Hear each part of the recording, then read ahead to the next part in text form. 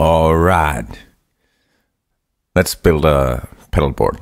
And in this one, I'm gonna make a small one, and I'm gonna make it on coated plywood.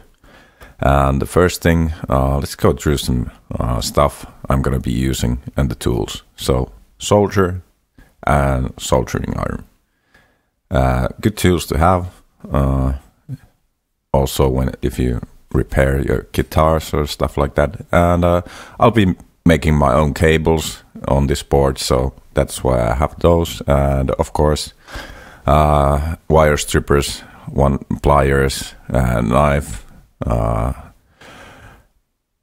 are used to make those cables. And this is like a 30-watt one, I think, so it has enough heat for this kind of stuff. And yeah, cheap stuff. Doesn't cost too much. You're gonna save a whole lot of money if you learn how to do your own cables. And you can also do the power cables. And I'll make them because I want them to be made to length, so I don't have any like extra cabling going on. So yeah, those are the basic tools I'll need for that stuff. And what do we have then? Oh, probably, yeah, this kind of stuff.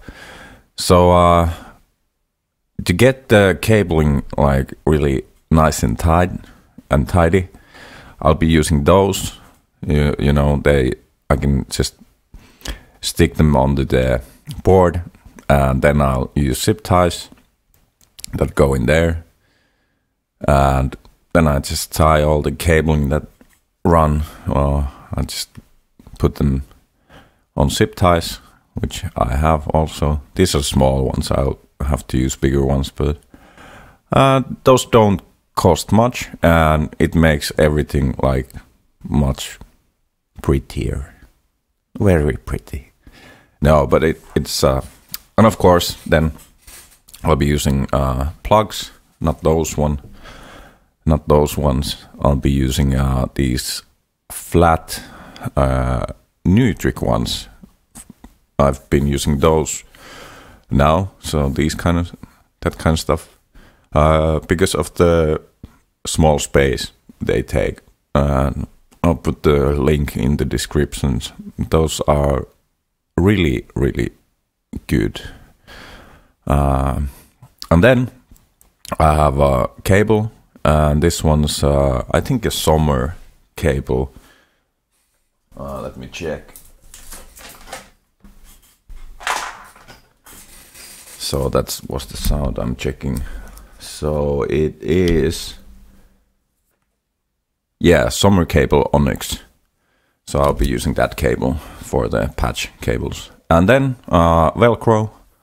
So I'll be using that to tape the pedals onto the board.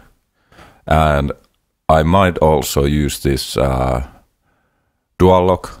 So that's even more like, that really sticks. You need to like get a tool to get the pedal off when you use that stuff. But for some stuff that might be needed, so I have that also. And that's like the basics stuff I need to make a pretty nice basic pedal board. And then we'll probably clear this off, and I'll get to the pedal selection, and I'll lay it out here and see that everything fits, and then I'll take the measurements. I'll be going to my local shop where I can get the coated plywood, and I just go there and, you know, with the measurements, and I'll be like, hey, can you make this for me? This thick, and they'll do it. It will be really cheap. But yeah, the pedals. So first of all, need to have a tuner, and that's Korg pitch black, and that's like always gonna be on, and I'll show you why. Then I picked up this small like flanger. I don't know how to pronounce that, but yeah, Electric Lady. Sounds really nice. Then I have a self-made one, basic boost pedal, and that's gonna be on there too. And then this is gonna be the AB box. So I'll be sending my signal into that box, and out of that box into the tuner, and then to the rest of the pedals. So then when I press that red button, I can route my signal to the tuner. So it also works as a mute pedal in that way. And I can tune myself, tune my guitar quietly. No one will hear. And then Rat, self-made one, basic one, not modded in any way, just your regular Rat, but in a smaller enclosure. Then I had this tremolo lying around, so I might use that one.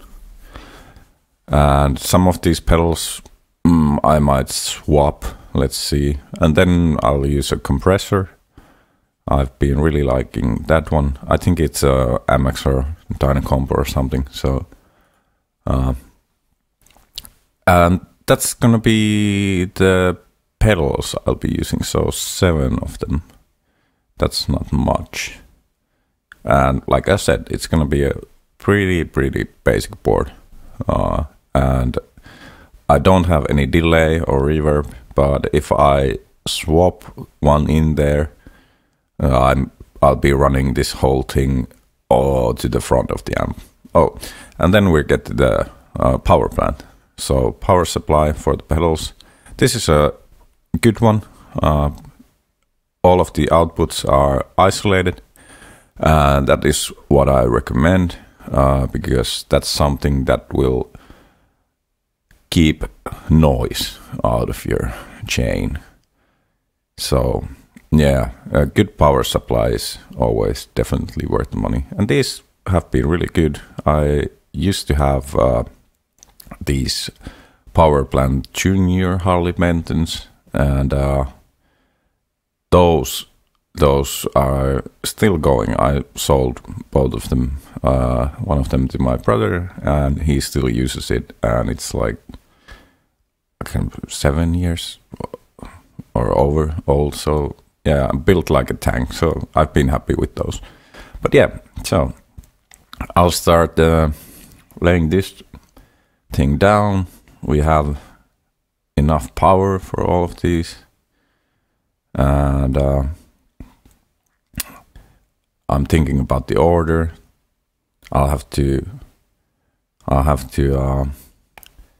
get me some cables and stuff to get the measurements right. I want to see that everything fits. I don't want to run into any surprises when I have the plywood board, actually. I could use other stuff as well, but I'm gonna use plywood. And the power plant is gonna take up some space. Or I could do one that it would be under the board, but I'm just gonna do this one like this. So yeah, now when I get to the part where I lay everything up, I'm gonna put in these jacks so I can see how much space they take, because yeah, you need to know that when you do your measurements. And then of course I'm gonna put the power cables onto the power plant to see that everything fits in there as well. And that's my ugly head. Out of the way, dude. Out of the way. Out of the way. Come on. There we go. Now stay out. Alright. There he is again. But yeah, so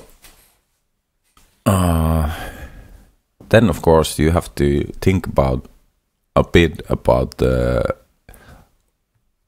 signal chain, so you won't be like doing any long, unnecessarily long patch cables.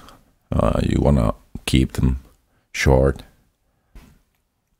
And the cable I've been using is it's this the Onyx one. I'll be putting the link in the description also, because that's something I like to use. It's not as thick as your basic, guitar cable, so you can save some space.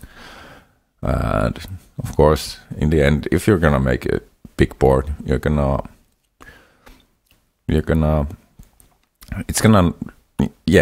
won't weigh as much, so you're cutting off some weight also, and that's not a bad thing, never, I think.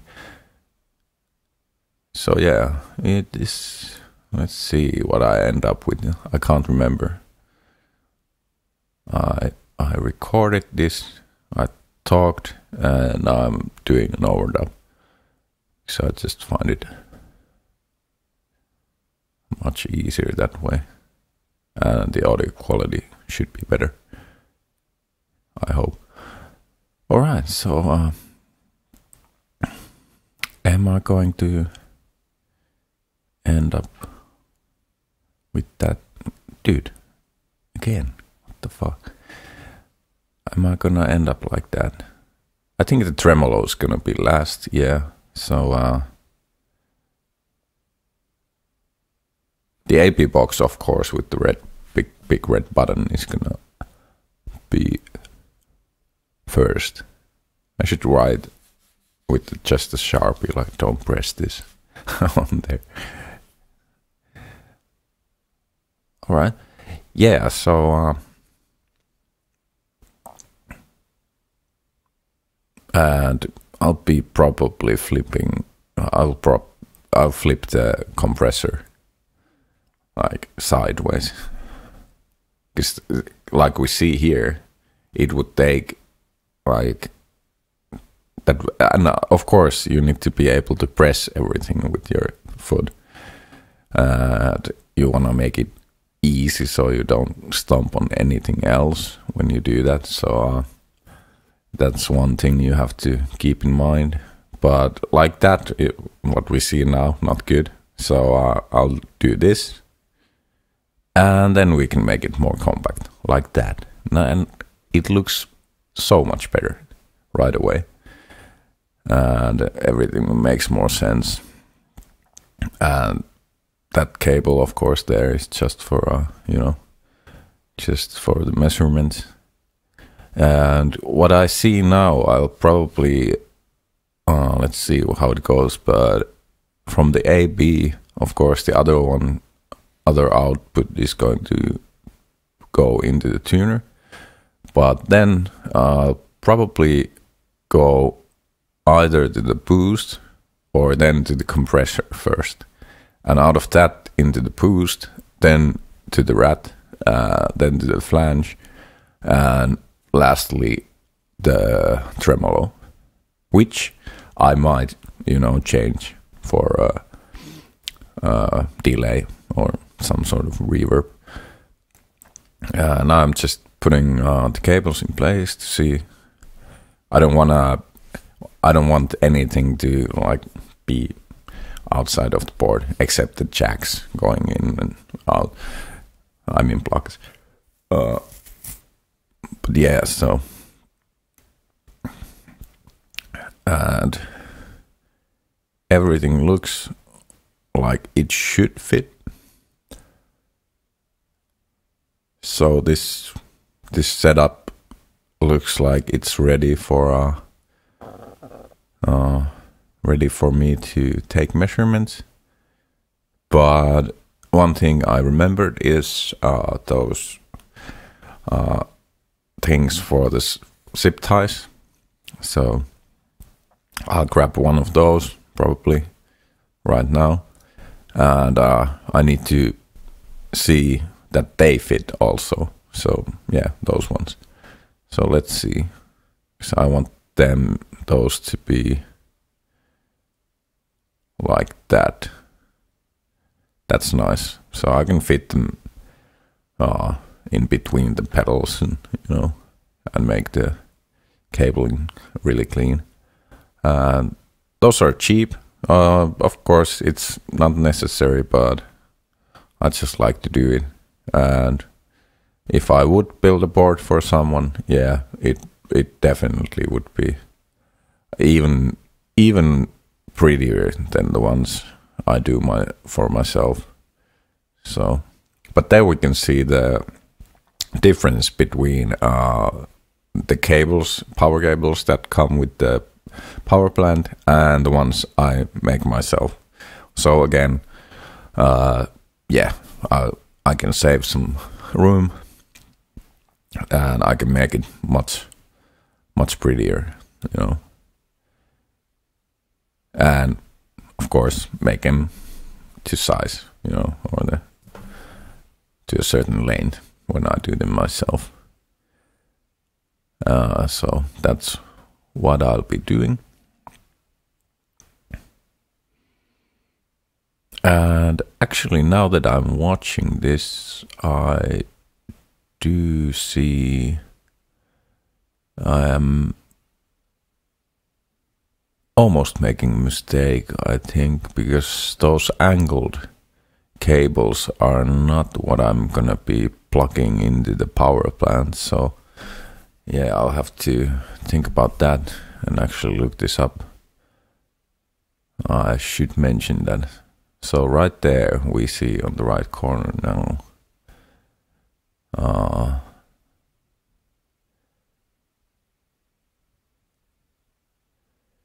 so I might need to actually add I think 1 centimeter or something into the